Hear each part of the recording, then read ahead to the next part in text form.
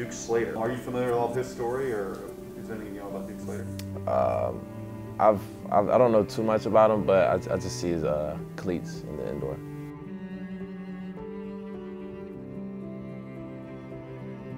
Do you know much about him or his story? As an Iowa fan, growing up as an Iowa fan, I really don't know his story that much. The first I've really heard of him was actually here with the coaches and stuff. So that was kind of my first time hearing his name and his story.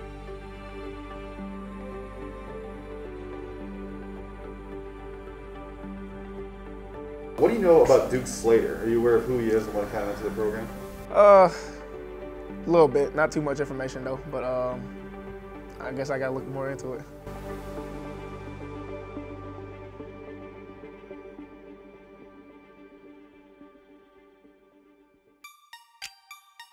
Tonight it's the Hawkeyes and the Minnesota Gophers squaring off in this pandemic abbreviated season here at TCF Bank Stadium in Minneapolis.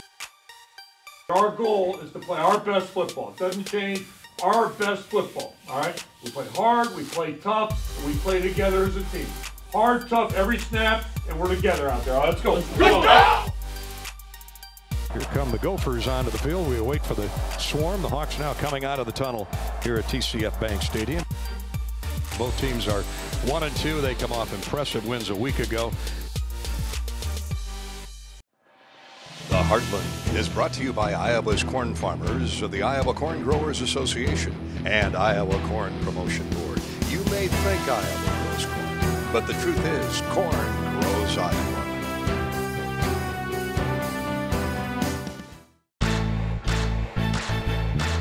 Second possession of the night begins at their own 36. They're going to run Goodson off the left edge, gets the corner turned. He gets to the second level, across midfield, tackled in Minnesota territory. Let's see if they spot him at the 48-yard line. Big gain on first down. Empty backfield. Spencer over the middle, comes to the underneath man. Goodson, another first down as he burrows his way across the 40. That's a gain of 12 more, another first down. Hawks really good on first down. Here's Mekhi Sargent. He pinballs off one defender, gets the first down inside the Minnesota 25 off the left side. So it's 1st and 10 at the Minnesota 11. The Hawks trying to get on the scoreboard first. Now they come the other way to Tracy. Great move. 5-yard line down to the 2 and tackled there. Man, oh man, what a move he put on the corner. Isn't his nickname Sweet Feet? Oh, they run the quick jet fly sweep. Touchdown, Iowa. Nico Ragaini. A full head of steam. How about that handoff by Petrus? Put it right on his belly button, and all Nico had to do was turn the corner, and his momentum took him into the end zone. One of those plays that you have to practice a lot to get it right because of timing. Iowa 7, Minnesota nothing.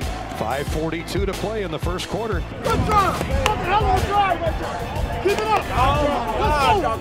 Let's go! Stop money, bro! Finish it off, man! Oh my. They're going to bring Joe Evans off the left side. Morgan's pass is deflected up in the air, nearly intercepted. Hawks go with tight end and 2 backs out of the eye. Good hole off the left side. Goodson, he's got room, slides to the outside, crosses the 25 to the 28-yard line. 12:38 to go first half. Here come the Hawks running to the short side. Goodson hops through a hole, almost breaks an ankle tackle. Hawks trying to plow downfield and add to a 7-0 lead on the Gophers. They're going to run Mekhi Sargent off the right edge. He gets off right tackle and gets the first down inside the 25. Tyrone Tracy to the left. They snap it to Goodson. Big hole. Touchdown, Iowa. Touchdown, Iowa. What blocking? Pick a spot. Right side, left side, middle. And Tyler Goodson doing what Papa Ferentz wants him to do.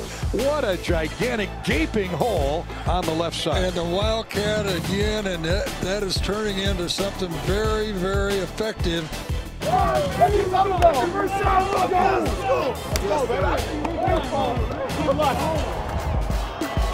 Three receivers for the Gophers. 2nd down and 4. Fake to Ibrahim over the middle, incomplete pass, picked off. I think it's Kerner. Kerner has the ball. The Hawks are back in business at the Minnesota 25. That ball was well overthrown, at least I think of the intended target. Otherwise, he shouldn't have thrown the football. Period. Yeah, it was overthrown. It got away from him, and Kerner just happened to be right in the right area. Iowa 14 and Minnesota nothing.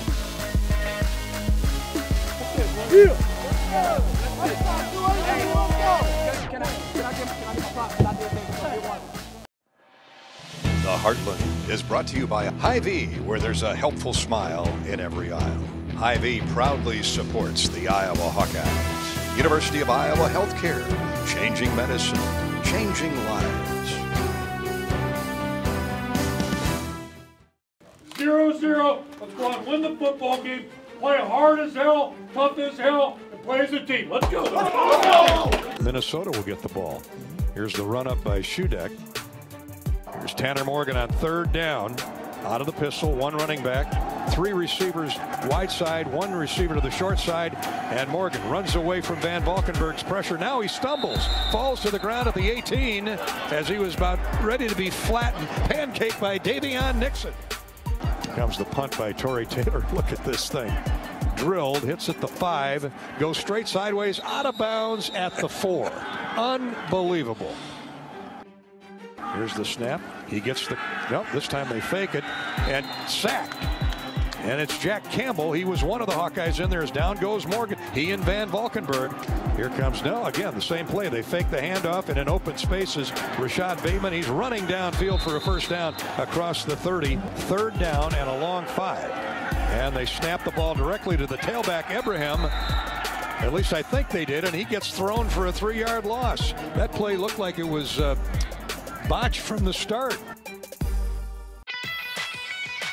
Here's a big hold off the right side. Goodson still running. He's at midfield. He's in Minnesota territory at the 45. Spins for 10 more to the Minnesota 35-yard line on 1st and 10 from the Iowa 20. Hey, did we say it's time for that big offensive line to take over? Well, we know they're refreshed. That's exactly right. I hope they just weren't too cold.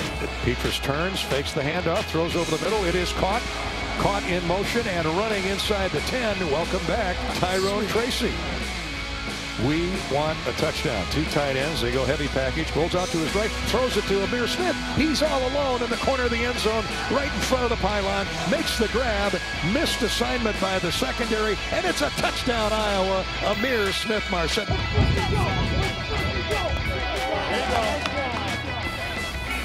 And here it comes. Fake the draw handoff, back to pass. He's looking to the end zone. Fires it out. Pattern is picked off, intercepted, and going the other way is Riley Moss. Riley Moss is down the far sideline. 50, 45, 40, 35-yard line of Minnesota. Riley Moss pulls the rabbit out of the hat again.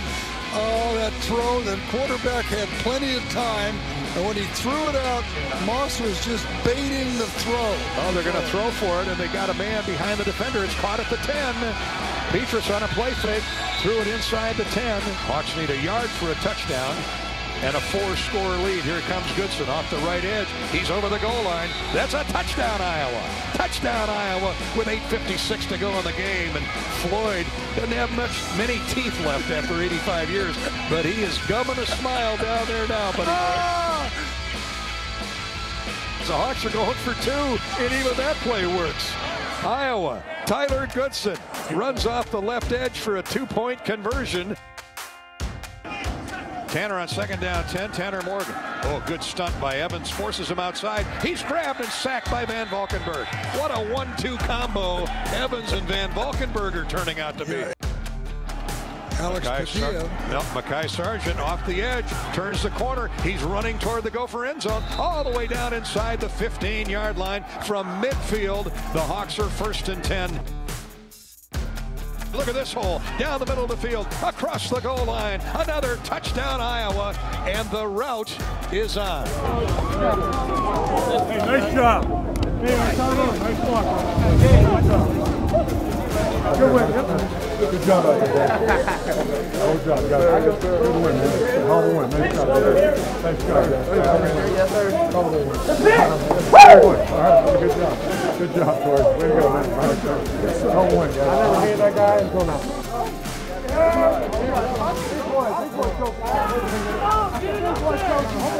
Hell of a job today. We're growing as a football team. That's the most important thing right now. We're making strides. We're growing. 2 weeks in a row. Still a lot of things we can still get better at, and we will, as long as everybody's attitude stays like it has been the last couple weeks here, right?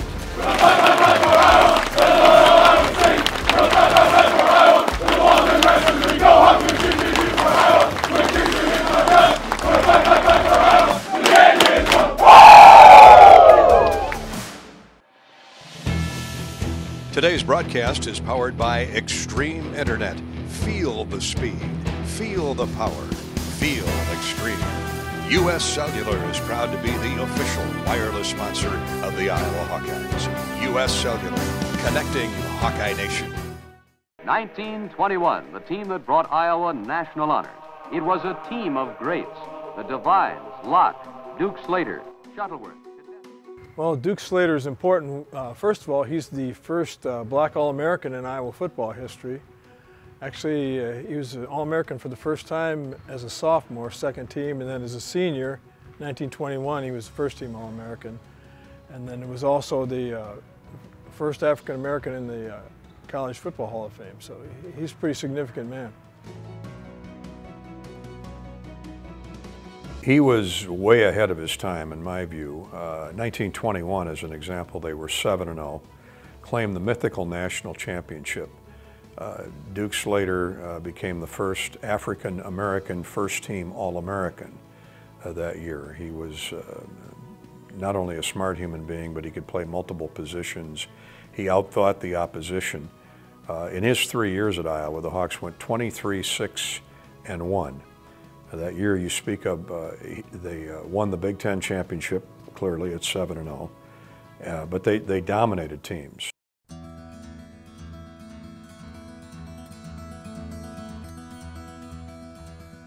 So Duke's father, George Slater, was a minister at an AME church in Clinton, Iowa.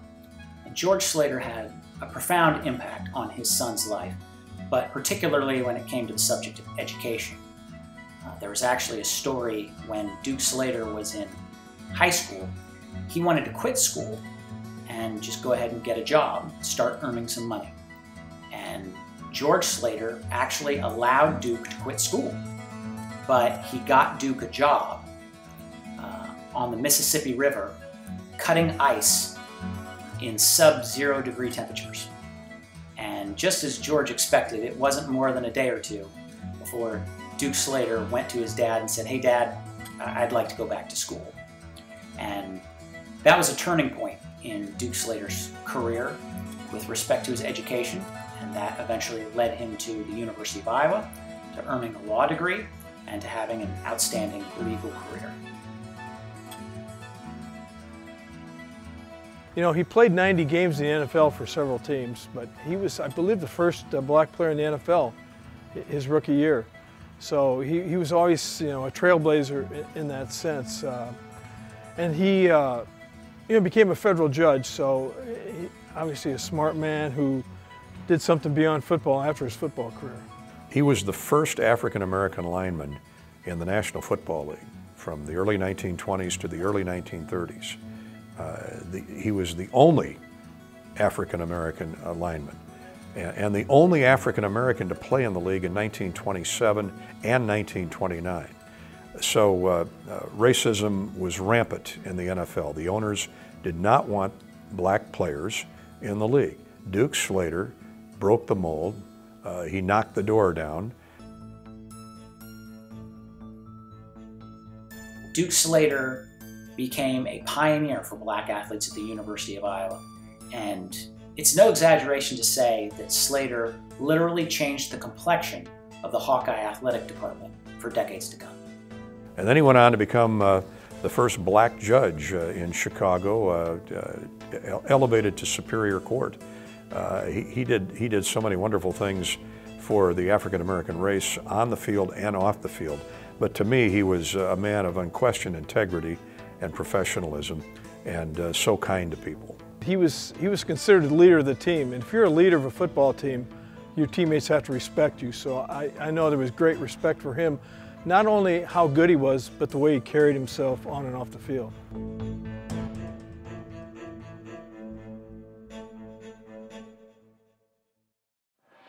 The Heartland is brought to you by Iowa's corn farmers of the Iowa Corn Growers Association and Iowa Corn Promotion Board.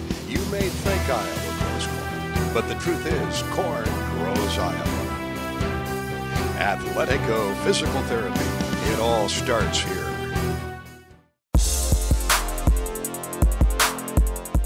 From the snap, their backers like to overplay. That was the main thing that we went over during the week. So as I got the ball, I just pressed it enough to get the play side backer to overflow, and I cut it back. And me cutting back, I knew there was going to be a backside backer coming from the backside trying to tackle me. And then from there, it was all about breaking the arm tackle and getting upfield.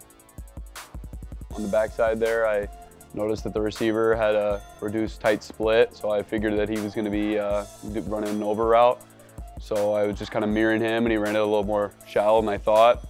The quarterback kind of overthrew it a little bit. Kayvon made a great play kind of coming over and causing some pressure from the front side, and the ball landed right in my hands. I was able to get 10 yards and make a play.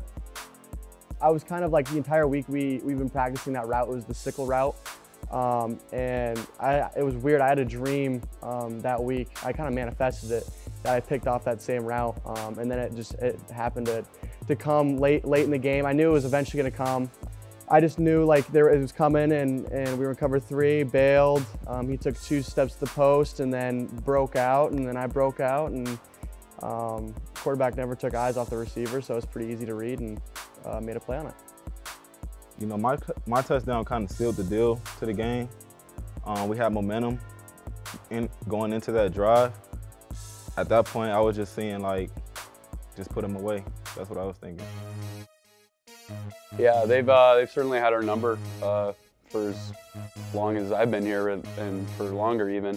So it's definitely something that we make a point of this week, and we know that they've gotten us the past few years. And so I think defensively, just kind of they have a real similar offense to Minnesota, a little bit more complex. But so I think that kind of taking on some of the keys that we made last week, we did well last week against Minnesota, and kind of carrying that over, and kind of understanding what Penn State's hurt us with in the past is going to be really crucial this week. Keep preparing like we have in the past couple weeks. We've been really grinding in practice, and I think if we do everything that we need to do, and we have a good game plan in place, so as long as we do what we know what to do, and I think we can get it done this week for sure. Just keep doing what we've been doing, not focus on the outside, what's going on in the outside world, just focus on this team and what to do to become better and each and every day.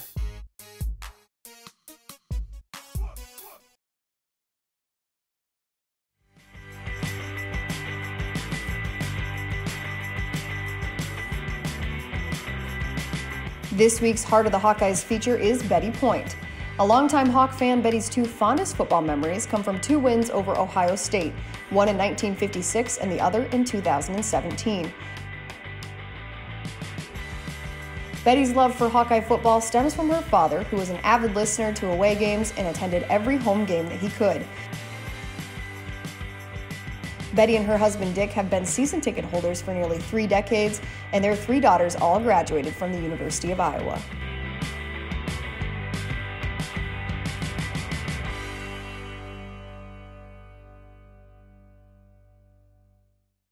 This has been a presentation from Learfield IMG College.